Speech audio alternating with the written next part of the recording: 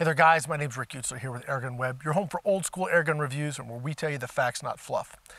Today is kind of a cool review because it's not really a full review because there's too much to talk about in this gun in just one session. So today we're going to do an overview of, this is my personal gun. I bought this back in May when we had Airgun Expo. This is the Daystate Red Wolf, and if you guys are not familiar with what this gun brings to the airgunning table, I hope by the end of this video, you're going to be pretty excited. Let's get into it.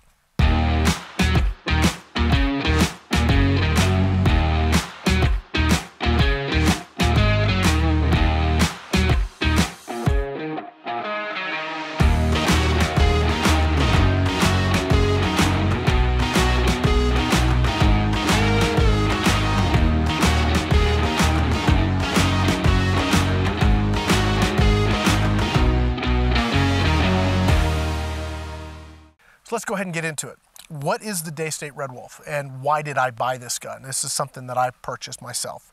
The scope was provided by Hawk. This is like an amazing scope. This is the new Sidewinder. This is the 6-24 first focal plane. Exceptionally great scope. So I put the best scope I had in my inventory on this rifle. Just, it's that good. We'll get to all that here in a minute. But the Daystate, it is the Daystate Red Wolf. It is basically an electronic airgun shooting platform. When I say electronic, it's all electronics. In here, you don't have the traditional hammer spring and sear and all of those other things. Literally, you have a solenoid that is tuned from the computer to hit the valve in such a way that it produces consistent results based on the pressure in the tank. It's very, very smart. The trigger is a micro switch. The cocking lever here, while it does have a pellet pusher that pushes the pellet in, it's not setting a hammer or anything. So literally there's just a micro switch at the end of that cocking stroke, and now it knows that you're ready to fire. The trigger pull on this gun is scary light. It's like 2 ounces, which is incredible. The noise, we're talking 95 dB. So that's right at the muzzle. All right, so let me walk through how this whole system works because it's pretty cool. The magazine is an 11-shot mag, which kind of confused me a little bit when I was shooting today. I realized, wait a minute, there's 11 shots in there. So all my groups I shot were 10 shots. We'll get to that in a minute.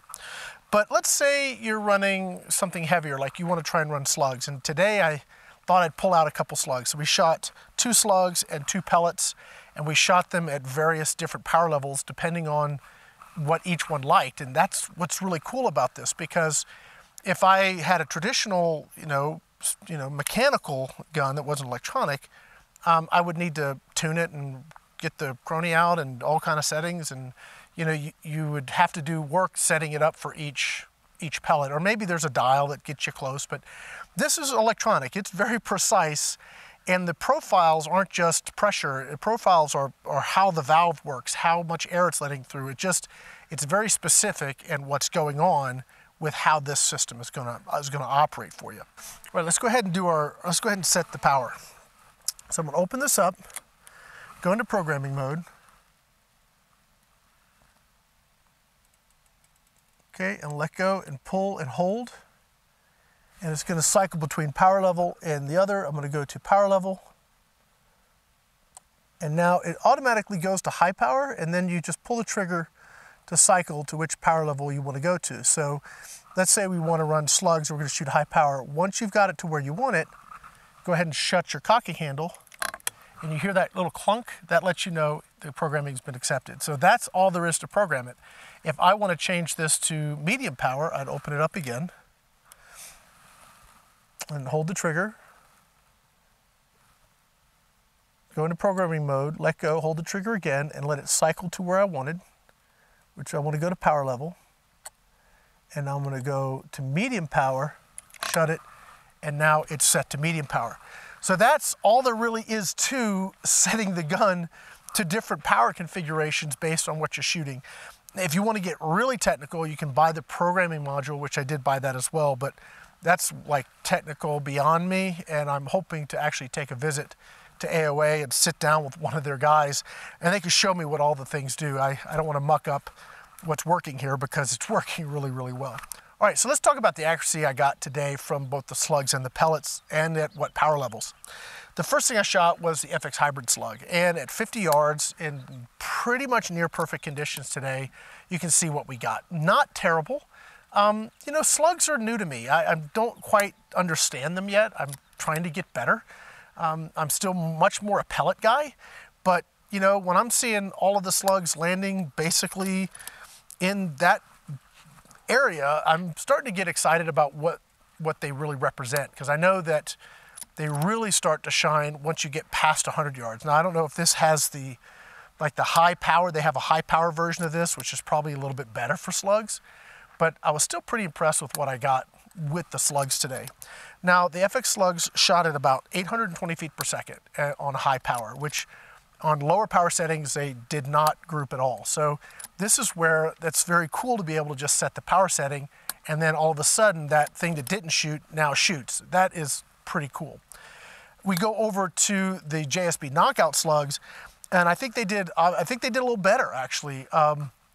They just tended to cluster in that nice little group. Now, I did have to use my mil dots to adjust for this just a teeny bit because the scope had been set up specifically for the FX slugs, because that's the last thing I tested before putting cameras out. But as you can see, very decent little solid cluster of shots there. Again, shooting on high power, and these were doing 790 feet per second, which is, we'll put the math up there so you guys see the energy, but pretty decent. I think if we could get those in the 900s, like maybe with the Red Wolf high power or something that can really push them a little bit faster, they may do better. But here's the cool thing. I actually went to shoot pellets now, and all I needed to do was basically set my power down from high to medium, and I switched over to the Barracuda Match. Now, these are a match grade domed hunting pellet, and they really did very, very well. I mean, they just chewed out the center of that bullseye. We're talking 10 shots, 50 yards, again, ideal conditions. Medium power, we're pushing about 820 feet per second. So you can see where, you know, you can actually, based on what you're shooting and what your power setting is, you can get in that sort of ideal velocity. But those were very stable, shot very, very well, very consistently. Lastly, I switched over to the 1813s. Now, those, you know, I thought would do really well on medium, but they were really just all over the place. And I said, well, let's go ahead and turn it down a little bit. And turning the power down puts me at about 790 feet per second. So just under 800 feet per second. But you can see that, I think, delivered our best group of all. It just cut a hole in the center of the target there. And I'm using just a little bit of the mil dot to adjust to make that point of impact work for me. But that's impressive. I mean, when you have something that you can just pick a pellet, you know, within reason, find the power setting that suits it, and then be successful with that pellet, to me, that's pretty awesome. All right, guys, that's going to wrap up our introduction here to the Daystate Red Wolf. This is not a full, exhaustive review. You know, that's going to take time. There's so much to get into with this platform. We're going to take it in little bite-sized chunks. But today I wanted to give you just an idea of what the platform can do, how it works, the flexibility with the different things you can shoot out of it, and just tell you, it's a lot of fun. It's probably not going to be your first air gun, but if you're into the sport, you become like an enthusiast, excited about air gunning, you may, you know, translate to something like this over time, because as you get into the sport, something like this starts to make more sense if it's something you're really passionate about. I love this gun. I think it's a great gun to go out and shoot with, and I'm excited to see what I can do with it this coming up 2022. Guys, that's going to be it. My name's Rick Kutzler here with AirgunWeb, your home for old school airgun reviews, and where we tell you the facts, not fluff. Thanks for watching.